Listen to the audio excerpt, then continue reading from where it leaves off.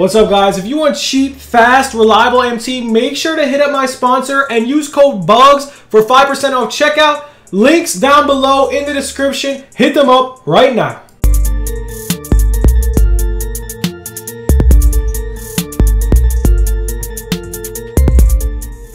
What's good, YouTube? It's your boy Bugs back on another NBA 2K21 My Team video. And guys, today we are going to go over this new content that we just get on the clutch packs. And yeah, man, we're just going to show you Dennis Rodman first. And I don't know why it keeps lagging, but Dennis Rodman, man, 93 overall. I'm pretty sure it's the lock-in reward. Is it worth the lock-in reward? No.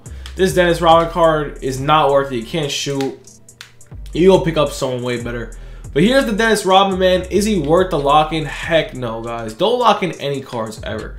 MT cards will come out soon. If you want to lock him in, just buy Kobe instead and buy a better power forward. Well, this is probably the best power forward in the game, but it's just not worth it. Believe me, cards always get better in NBA 2K20. They always get better in 2K20. As you guys can see, we got gold cards here. But yeah, let's get into the other content. Let's get it. Let's go. Isaiah Thomas, because they always have Isaiah Thomas, guys, in the beginning. If you guys didn't know. There it is, man. 93 overall, Isaiah Thomas, man. Let's check it out. Let's see what's going on and whatnot.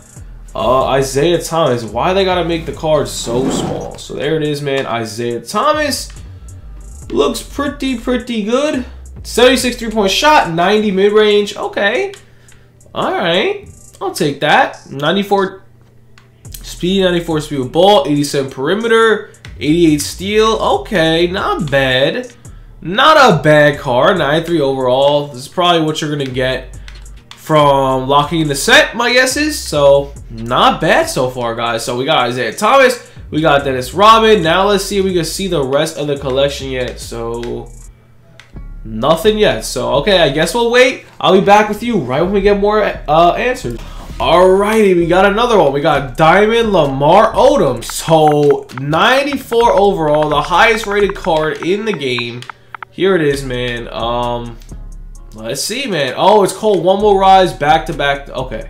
76 3-point shot, 84 mid-range, 80 driving dunk, 80 standing, 81 mid-range. Oh, my goodness.